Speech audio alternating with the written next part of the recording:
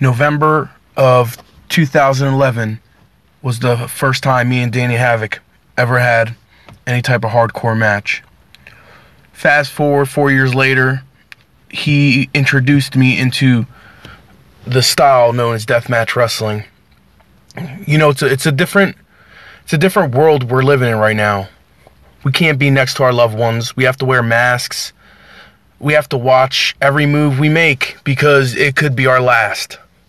It's crazy to think that, you know, and I would have never thought up until now that I would lose someone so valuable and so important in my life like Danny Havoc.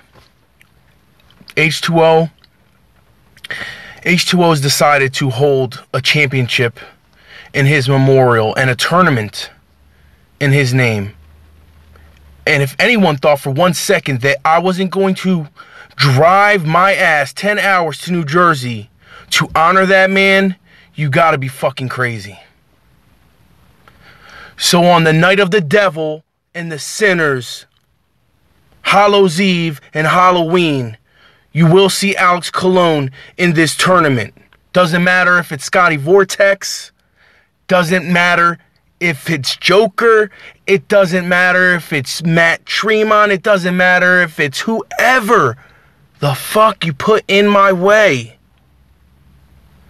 I'm going to do what this man, Danny Havoc, put me in that ring to do. And that's be the best. The best of our genre. The best of our niche. The best out of all the craziest motherfuckers who decided to be a part of this. This is something special. This is something important. So come those fateful 2 nights, because it will be 2 nights, because you will see me go on and on against the best and prove why I was the man Danny Havoc once chose to be his successor. This isn't a gimmick. This isn't a character. This is who I am. No matter the turmoil I'm going in my life, deathmatch wrestling will be here for me. Hardcore wrestling will be here for me. H2O will be here for me. This is it. This is for you, Grant. I dare anyone in that tournament to stop me.